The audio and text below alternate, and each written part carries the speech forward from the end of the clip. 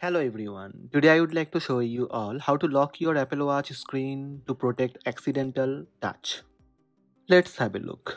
First, press side button to access Apple Watch Control Center. Scroll down by using digital crown button or by swiping to find the water drop button. Tap on it.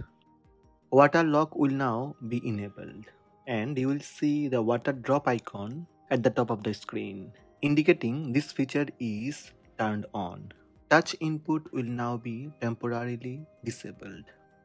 Using this feature, you can prevent accidental touch on your Apple Watch.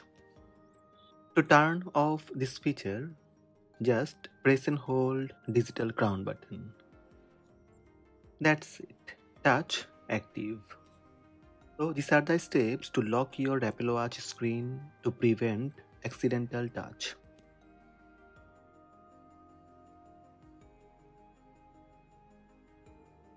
Hope this video helped you. Please subscribe my channel by tap subscribe button. Also tap the bell icon to receive notifications about all new videos.